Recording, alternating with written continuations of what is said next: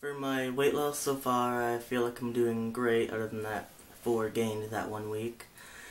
I don't know what to expect this time, but I think I did about even more than what I did last time, so I'm feeling pretty good about today. For my exercise this week, I did about 9 hours of light exercise and about 9 miles of walking, which is just a little bit more than from last time. I've been watching the calories. I've gotten healthier things, like instead of having the cottage cheese I normally have, I got low-fat cottage cheese or no-fat cottage cheese. I've had healthier things like apples and etc. I'm also taking multivitamins, which is helping very much so since I'm not eating as much as I should have. I haven't gotten the knee brace yet. The doctors haven't called back for some reason. Hopefully they call back before next time. Before this recording I took 2 days off for my break days, which is healthy.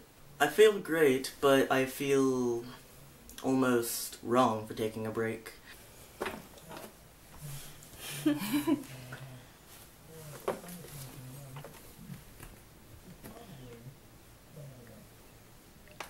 Is it broken?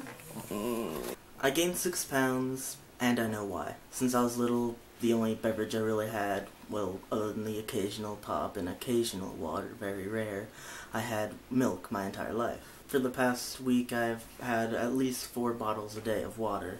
Before every day of exercising, I stretch for at least 20 minutes. When normal muscles tear, the body sends water to try to repair that. What it did for my body was, after all these weeks of exercise, it just flooded my body with water. Saying that I would have gained muscle in these first couple of weeks would obviously be a lie.